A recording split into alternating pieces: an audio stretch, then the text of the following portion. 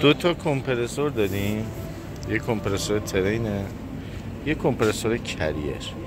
کمپرسور 60 تن ترین، کمپرسور 40 تن کریر.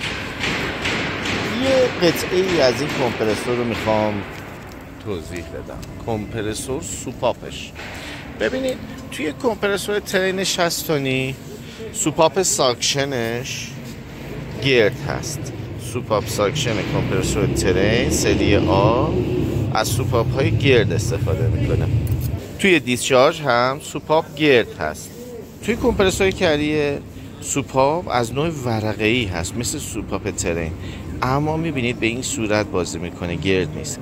سوپاپ هایی که گردن مثل اینا راندمانشون بالاتره، اما معمولا برای قطر سیلندرهای بزرگتر استفاده میشه، چون برای یک کمپرسور کوچیکتر هزینه تولید کمپرسور رو میبره بالا. برای مثال کمپرسورهای کوپلند مدل های دیسکاس از سوپاپ های گرد استفاده میکنه برای سوپاپ های ساکشن. خب توی اینجور کمپرسورها راندمانشون خیلی بالا هستش، کمپرسورهای کوپلند دیسکاس.